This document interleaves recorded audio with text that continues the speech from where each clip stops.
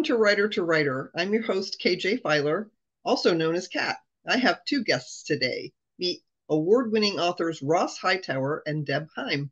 Ross is the creator of the Spirit Song Trilogy, and after spending most of his life in the South, he found himself living in Milwaukee and loving it. One cold, snowy morning, a story stuck in his head, which wasn't unusual. What was unusual was what happened next. He wrote it down. That small story turned into his first novel, Spirit Sight. Deb Heim also found a life in Milwaukee after a vagabond existence in various suburbs across the South and Northeast. The urge to write fiction did not take hold until partner Ross Hightower tapped out that first draft for Spirit Sight. With Argent Blue, Deb says she served as sounding board, researcher, and fellow plot wrangler. Outstanding world building and complex, believable characters make the Spirit Song Trilogy and Argent Blue must-reads for both YA and adult readers. Hi, Ross. Hi, Deb. How are you doing? Good. How you doing, Kat? Doing good.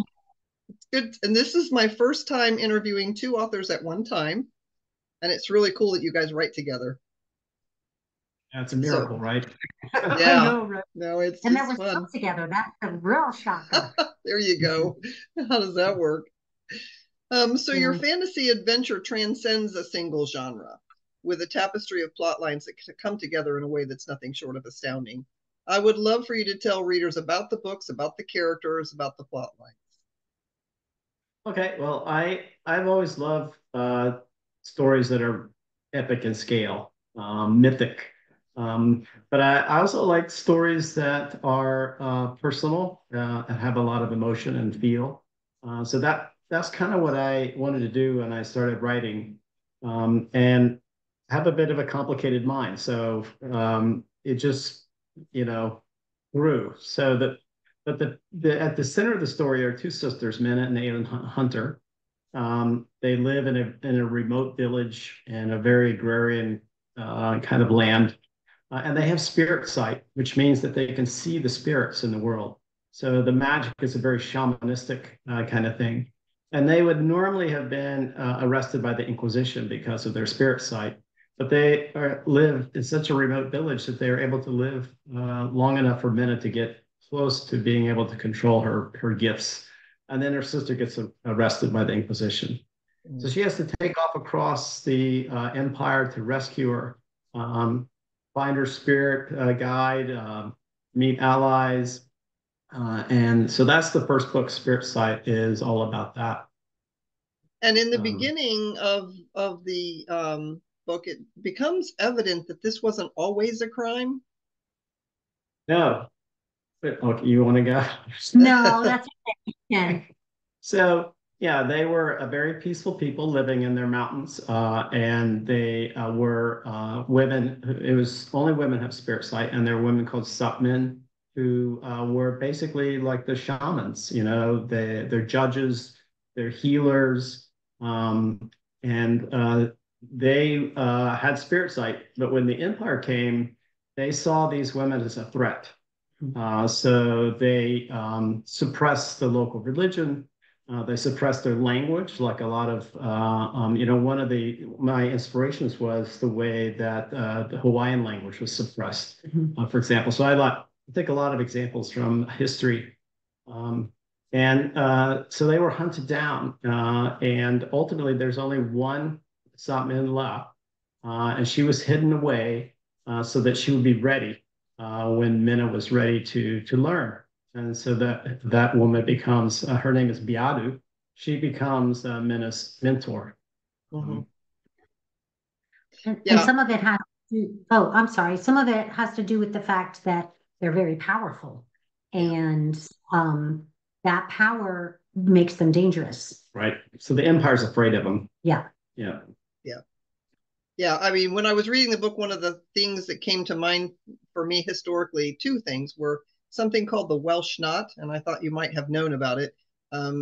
Great Britain, for a long time, suppressed the Welsh language. Now it's the banking industry language, but they didn't want them talking about them, right, when you're trying to subjugate people.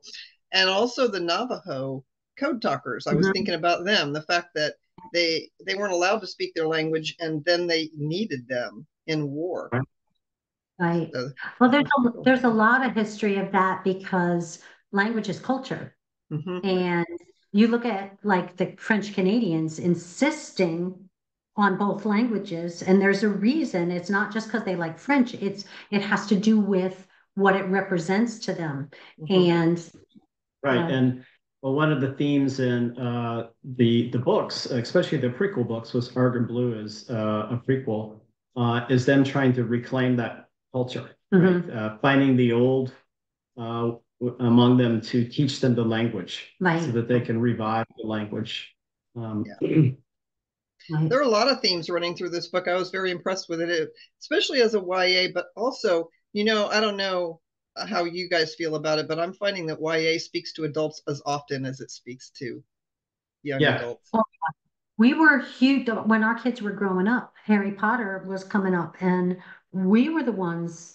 Yeah, we're big fans. Big fans. Right. And I have to say, I wasn't thinking about writing a YA book. It just, you know, maybe I have a YA look on the world or something. Well, my personal take is that YA often addresses whatever it is that's happening in the world now from the point of view of somebody who is going to be around when it matters. Right. That's true. That's right.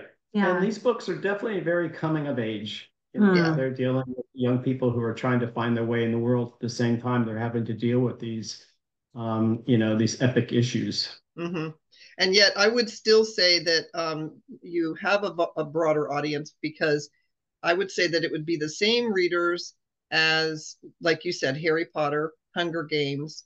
Would be the same people who would be reading these books. And I don't know how you have, what the analytics are telling you about your authors, but I'm betting there are a lot of women middle-aged. That's exactly. Yeah, that's true. I mean, we don't get that many. We don't really get analytics from, you know, the sales on Amazon and so forth. But I've had a lot of, you know, some of my beta readers are older women who've never read fantasy ever before. And my mom is 87. She's a beta reader for this latest book, Dezultai, and she started reading Patrick Rothfuss tough books. Because she was reading our books, right? And the full story is going to be like 11 books. And she's telling me you have to finish them before I die. So there's no pressure. So no pressure at all. She's super healthy, so you know, fingers crossed. Yep. So the two of you wrote Argren Blue as co-authors. How did that come about? Well, when I was writing Spirit Sight, these people that live in these mountains, they're called the Alaos, which comes from a phrase from Norwegian that means all of us. So that kind of gives you an idea of what they are. They're very community oriented and family oriented, and they're very peaceful. And I started to wonder, well, how did these people learn to start fighting back? They have no history for that kind of thing. So Argren Blue started as telling that story. How did a small group of people come together and say, hey, wait a minute, maybe we can fight back? And I got about halfway through that book and I just got so stuck. And the way that we were working before is I would write and then she would read and give me reactions to it. And once I got stuck, we started to talk about not what I already written, but what I could write. So by the time we finished the book, a lot of the ideas in the plot came from Deb, or from, you know, the two of us together. So it just seemed fair that Deb's name should go on it. And so that's the way we do it now. We write the prequel books together. We're writing the next prequel book called Dezultai, and this time it's from the beginning. We've developed it. It'd be really difficult for us to kind of tease out which part came from which person. It's a combined effort. But it's one voice, and it's his voice. I do all the writing. In terms of the writing. My big contribution, I would say, is themes. And this is like this, and this is like, I'm always thinking bigger and broader. My undergraduate degree is in English literature way back in the day. So I read a lot and wrote a lot of papers about what are the themes of this and what, when you use this word or this character, whatever, what does it mean? And how does this iconography fit in with this here? And how does it fit to the broader cultural and social and all of that? And Ross is always going, but what's the plot? Yes. Right. So there's the big picture, but what happens in the book? Right. Yeah. No, I really like that about them too. And you also are writing short stories. Ross, I hear Nara's story found a home in Sword and Sorcery magazine. That's exciting. Yeah, I started writing short stories to sort of kind of explore different parts of the world because fantasy involves a lot of world building. And so I wanted to play around with different ideas.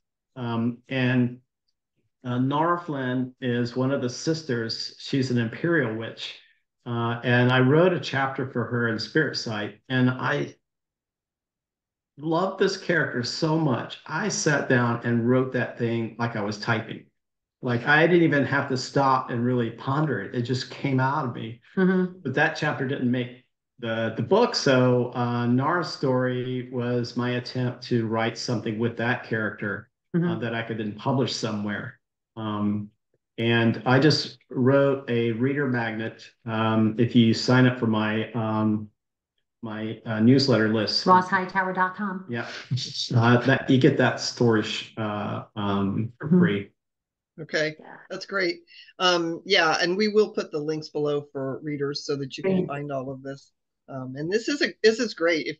If you can get a free story, if you haven't read any of these books yet and you're listening in, that is a way to take a look. But believe me, you'll be popping on Amazon before the story is over.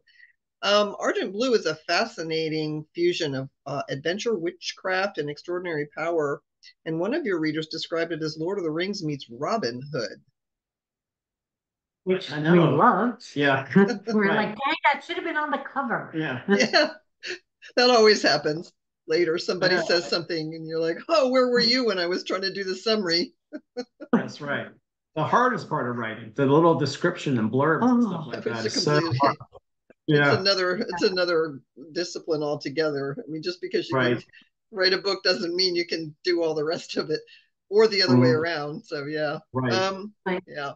And so readers may or may not understand the phrase world building, but you surely know it when you see it. And so for anybody listening, if you are not an aspiring writer and that's a foreign term to you, what happens is when you get into this book, it's real. And that is when you can tell that somebody has built a world. And I think it's interesting that they're comparing your books to Lord of the Rings because Tolkien wrote an entire 4 or 5 different cultures, complete with language and histories and everything. So that is the mark of really good writing. And I've seen that in your books. And it's not. We're still waiting to get our letter for Hogwarts. So, we believe all of it. I think it comes by owl or something. I saw on YouTube. That's what I heard. Right. So cute. And as if your prose and world building aren't masterful enough, you treat your readers to an entire treasure trove of maps and more. There's a little QR code that takes you to a bunch of things. I guess we would call them Easter eggs. Yeah.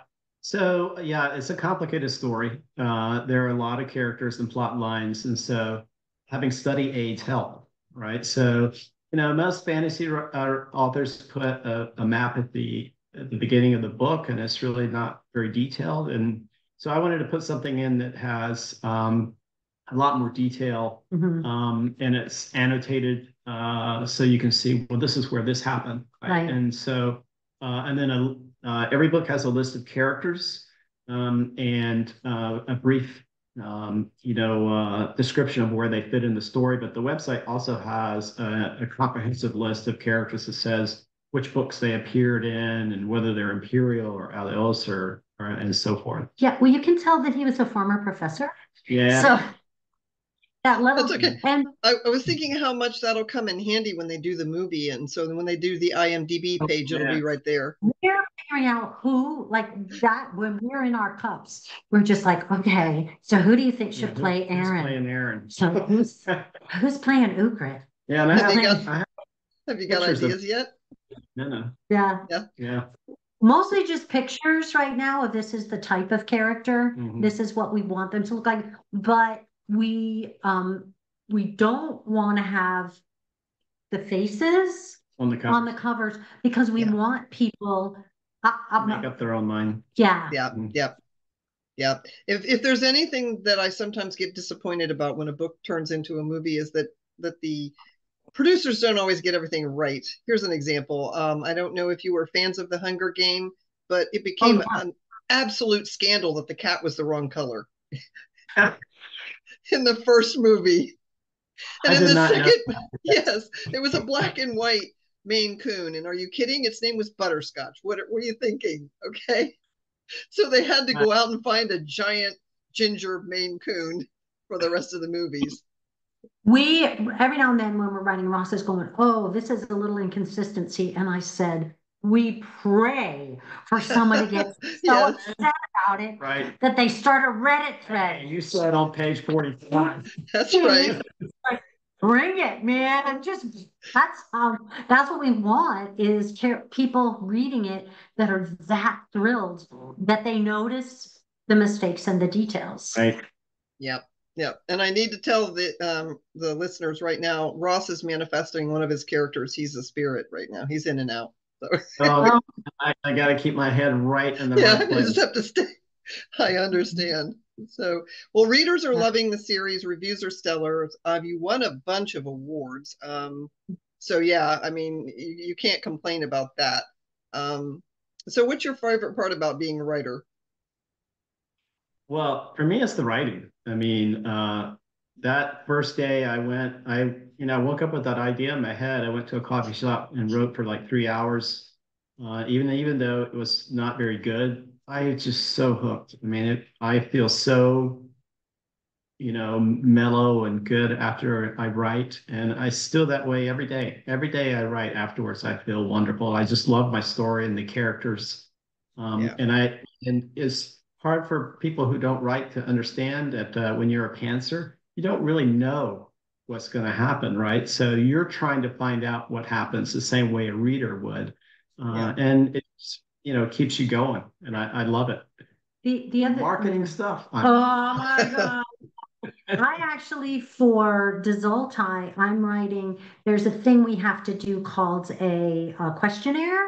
When you put in your book that says, this is the two sentence this, and this is that. I actually did, we still have to finish it, but I did that for Desultai.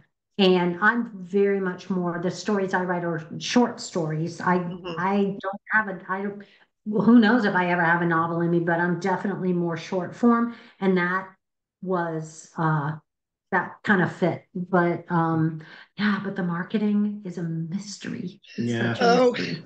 Yeah. Are you doing book signings? Well, we had a couple of book signings and, we were sitting there and no one was coming to our table. So we actually went to LA Comic-Con the first year, It just felt like swipe left. No, right. So when we do book signings again, what we're going to do is have a sign. We're going to be working. We're just going to have our computers out. We're going to have a sign saying writers at work. Ask questions. If you would like to talk to us, otherwise we're just going to work. But we do have big launch events. We do have big launch events. A local brewery where we do a lot of our discussions. They brew a beer for the books. And we have music and we have a reading. Last time we had actors act out a scene. That's awesome. And we also always have other authors to come and do signings. So they're pretty big events. This year in the fall, unless I lose, I'm going to lose my mind doing it. But it's a Ren Fair kind of world, right? I mean, well, we're going to do 3 weeks after our local Bristol Renaissance Fair closes, 3 weeks early in the fall on the autumnal equinox. We're going to do ARGREN Fair. Because that's the land where the people live. ARGREN. Yeah. So we're going to have... So it's ARGREN Fair. ARGREN Fair. So I'm trying to come up with imagery and like vendors. So I'm going to all these different things, like but it's got we're going to have like creative anachronism folks, and so we'll see if It'll be fun. Yeah, it'll be fun because he's not really going to be. I'm the one that's going to be doing. I'm the writer. Well, you're also very personable. I've met you. Is, but I'm the hype machine, if there's such as it is. Yeah. Well, I think that these can be really fun. I know it's fun for readers. The last person that I interviewed was a horror author, and she wrote some books that take place in a sort of moving bazaar around the world, and they sell strange things. They did a bazaar, and they had they had a really good turnout. So yeah, I think that the readers, and especially you guys are just getting started. I mean, you've really got more books coming, and really just what, 2 out and 1 in pre-order. So I have 3 out, but it's because my publisher Black Rose Writing asked me to split the first book in 2. Spirit Sight into. So beautiful covers too. Thank you. Yeah, they do a great job. Yeah.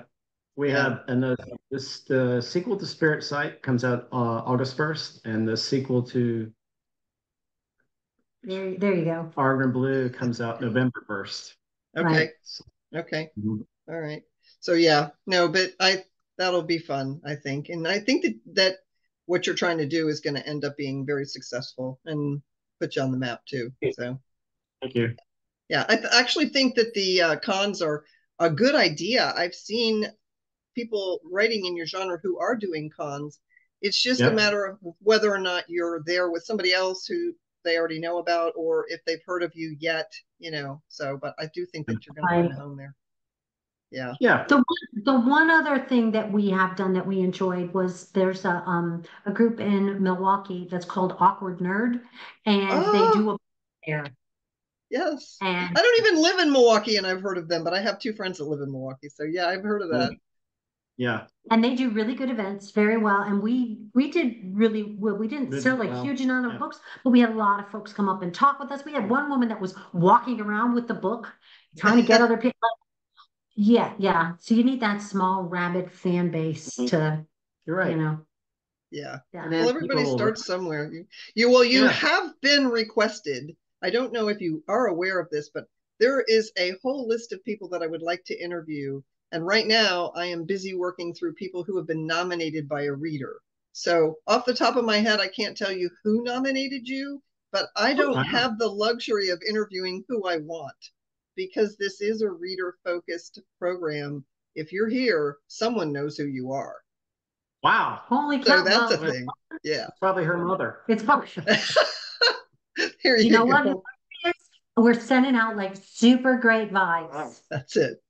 That's it. Okay, you're manifesting here. So yeah. Right. So you've kind of pretty much told us what's next. Is there anything else about that you wanted to tell people? Well, I think Spirit Light Volume 1, which I'm going to break that into 2 books as well, because I write really long books. It's world building. It's a really good story, and the Minna and Aelin characters are maturing and having to now the Empire knows who they are, right? And so they have to grow into their power a lot more.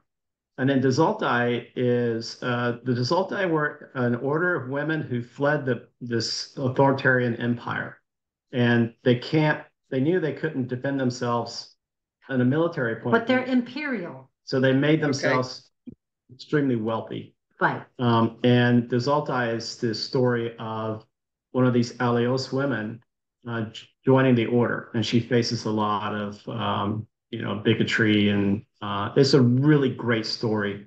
And our beta readers have just loved it. Oh yeah. And there's not a huge amount of magic in it. Yep. But it is it's a lot of themes. And to me, like with this whole, every single one of these books and this is kind of what we talk about a lot, like where does this fit in? Because it will be 10 or 11 books, and it all is going to come to a head at the end of the last book. That's okay. Well, anyway, hope so. Fingers crossed.